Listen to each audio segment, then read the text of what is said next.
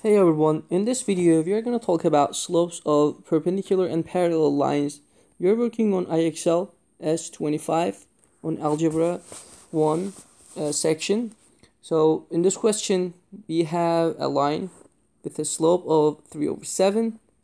This is called line E, and then line F is going to be perpendicular.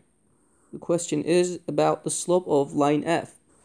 So one thing to keep in mind is if the lines are parallel,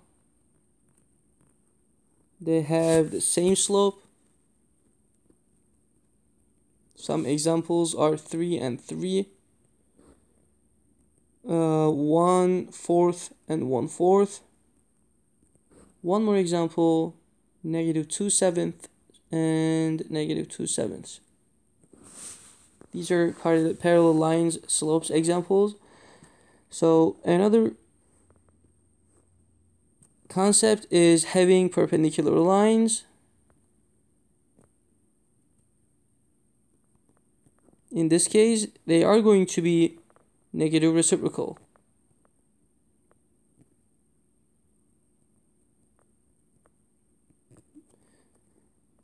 Negative reciprocal slopes means if one slope is +2, the other one is going to be opposite side or opposite reciprocal. Some say it says opposite reciprocal for this. Change the sign and flip that 2/1 and end up with 1/2, because 2 and 2/1 is the same. Another example is -3/5 and +5/3. Another example is -1 and +1. So because this one is -1/1, and when you flip that one, you end up with 1/1 still.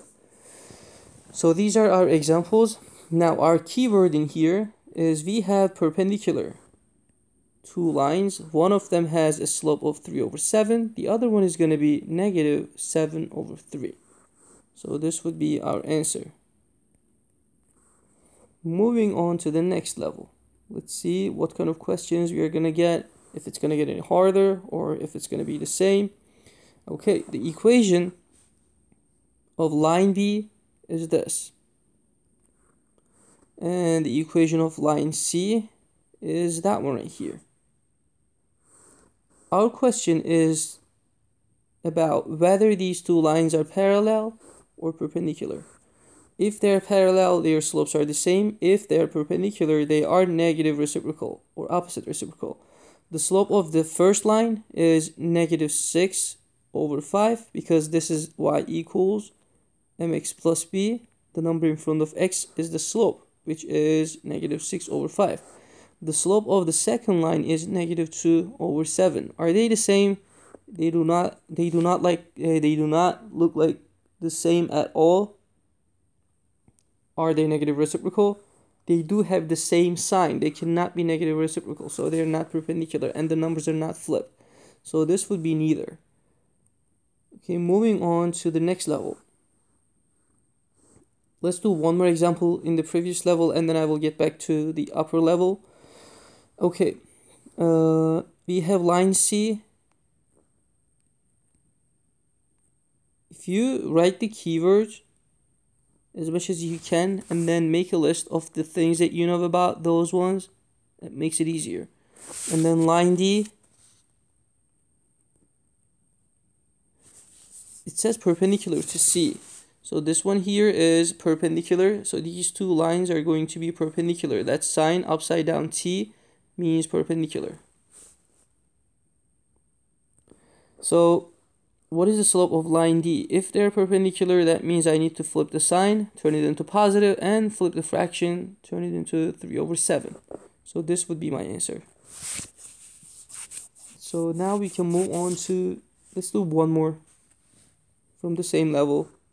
Okay. Line U passes through these 2 points. That's my line U. It has 2 points, 2, 1, and 9, 5.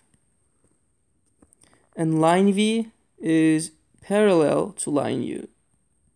There's line V. These two are parallel.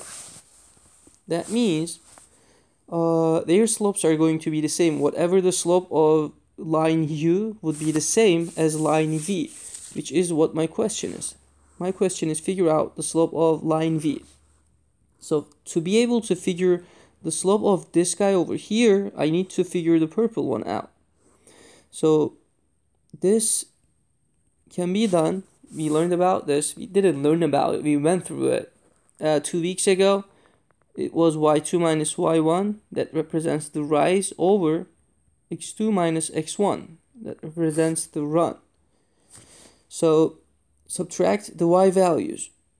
5 minus 1 divided by 9 minus 2.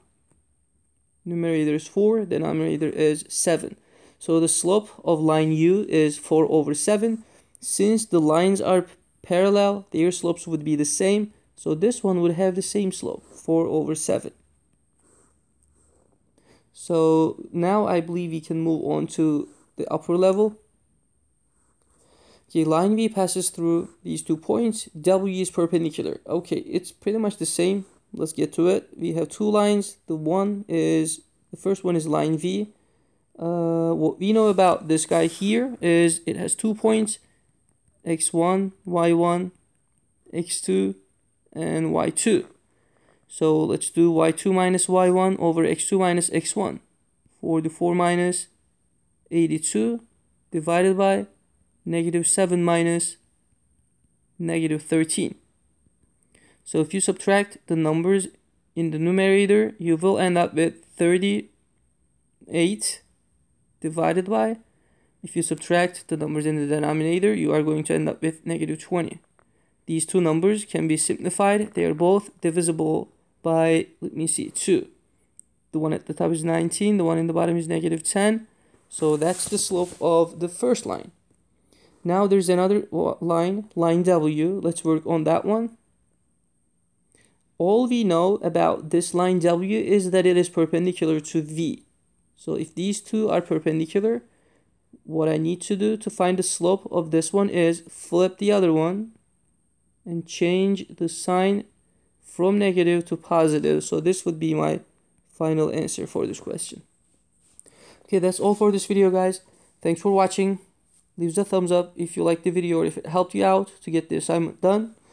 Subscribe to the channel if you didn't do so. And thanks for watching. I will see you in another video.